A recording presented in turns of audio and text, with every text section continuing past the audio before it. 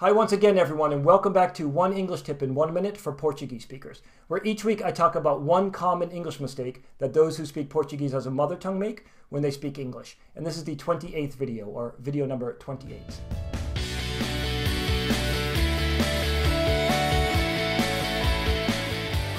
I say it often, and I say it because I mean it, and I mean it more every week, truly. So I totally admire that you are working to improve your English, and I hope you keep it up.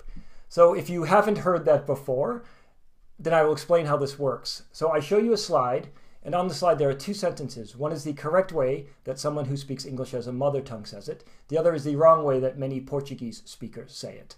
So your job is to decide which one is correct. So please do that now. Read the sentences, listen to me read the sentences, pause the video, think about your answer, and I will talk about the answer in the slide that follows this slide.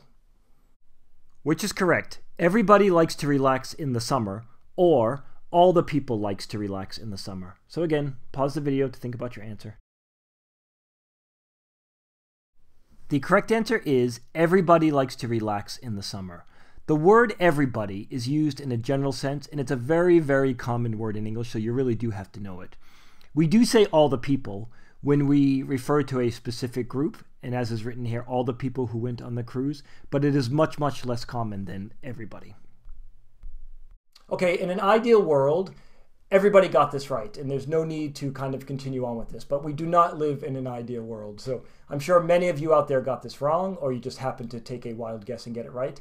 And it simply means that you need to start to study to get past that mistake. And as I've said before, it doesn't take much, I think. You just need to recognize the mistake, which I now hope you do, and you need to study. So to start you off on that studying path, I've given you 3 sentences to study from.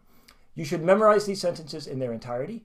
You should review them and really drill them into your brain. You should put into practice what you've learned through speaking or writing or both. And you should continue that process, making mistakes along the way until you've mastered this. And the bad English is out of your head and the good English is in there, and hopefully to stay.